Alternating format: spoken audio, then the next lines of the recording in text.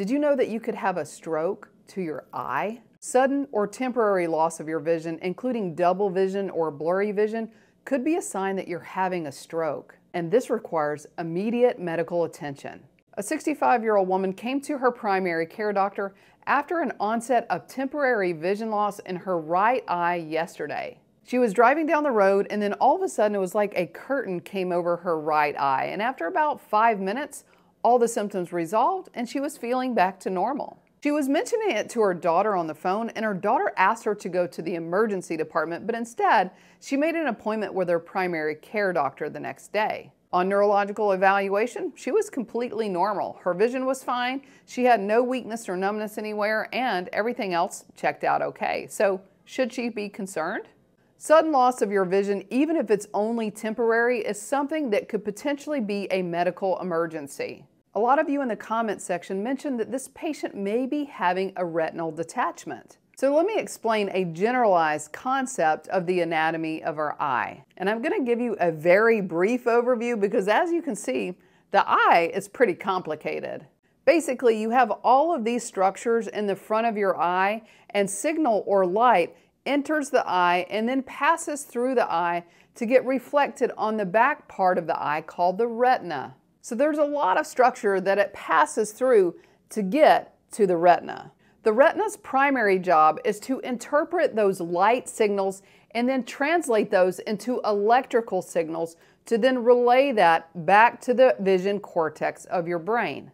And these light-sensitive cells on the back part of your eye are called photoreceptors, and they have rods and cones. So vision can definitely get distorted anywhere along this pathway. A retinal detachment is where this layer of cells can separate from the back part of your eye and cause sudden, painless onset of visual loss. But if it were to happen, it's usually not just temporary. But it is a medical emergency because if it is not reattached, it could lead to permanent vision loss. Now, in our patient that I presented, she had sudden onset of visual loss in her right eye, like a curtain was coming over it, and then all of a sudden in 5 minutes, the vision was back to normal. That type of presentation is more classic of something called Amaurosis fugax. What did you say? That's temporary loss of vision due to a reduction of blood flow to the retina. It usually lasts anywhere from seconds to minutes, and the patients typically describe it like a curtain came over one of their eyes. It is a warning sign of an impending stroke or TIA, and that is a medical emergency. The blood flow to our eye is provided by something called the ophthalmic artery, which is a branch of our internal carotid artery.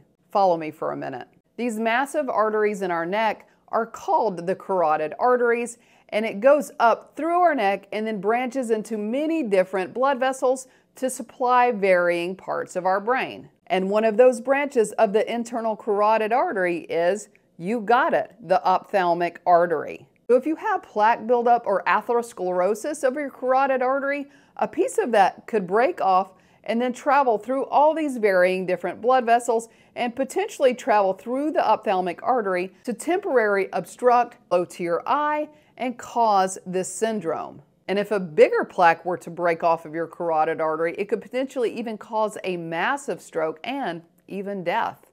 So it's important that this type of presentation gets recognition of what could potentially be happening in the body so you can work it up and prevent a potential stroke. I want to try to figure out why this happened and prevent it from happening again. So if you ever have temporary vision loss in one eye, it's important to go straight to the emergency department for emergent medical evaluation and workup to figure out why it happened. There could be a variety of other reasons why this happened, but you want to rule out something more concerning. So what would we do if this person came to the ER? Well, you got it. We do a stroke workup.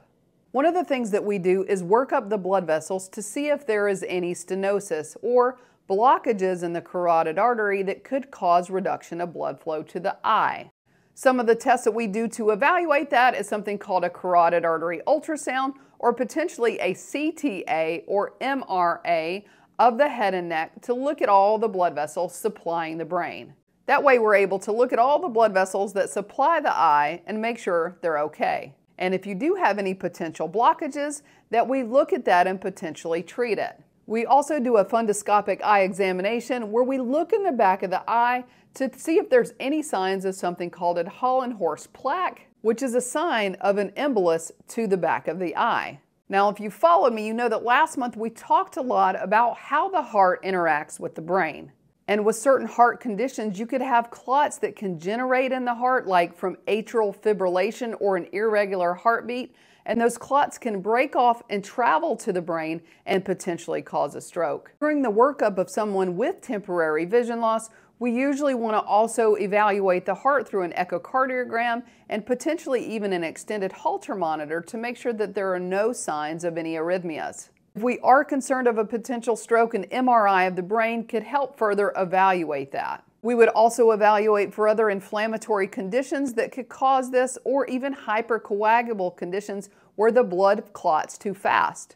So how do we treat it? Well, it's really dependent on what you find on some of these tests. For example, on the workup, if the patient has signs of carotid artery stenosis, depending on how stenotic or how obstructed that artery is, would depend on how we might treat that. If there was a huge blockage, they may have to have surgery to fix that to prevent another potential stroke. If the workup shows an arrhythmia like atrial fibrillation, we would want to put the patient on blood thinners to prevent additional clots from forming. And if they had an inflammatory condition or a hypercoagulable condition, we would also want to medically treat that. And what if we found nothing on this workup, like in this patient? Well, I did say that she's a diabetic and a smoker, so we definitely want to talk to her about nicotine cessation to minimize her risk of stroke, as well as to make sure that her hemoglobin A1C and her diabetes are under good control.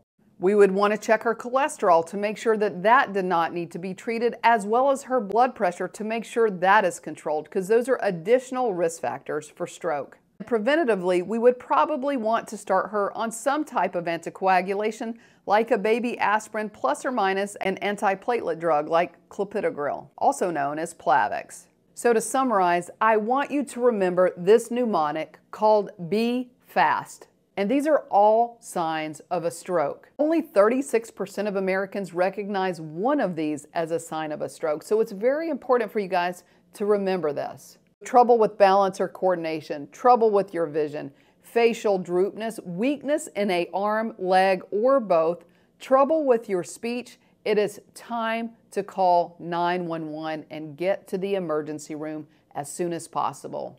Because time is brain and your life may depend on it. On the workup for our patient, she was found to have an elevated blood pressure and an elevated A1C, so we talked to her about working on blood pressure control, as well as ways to get her A1C or her blood sugars under better control, and of course we talked to her about nicotine cessation. We want to do everything possible to prevent her from having a stroke. And she was also started on blood thinners. Another case of patient-focused and compassionate care. Stay tuned next week and I'll go through another case.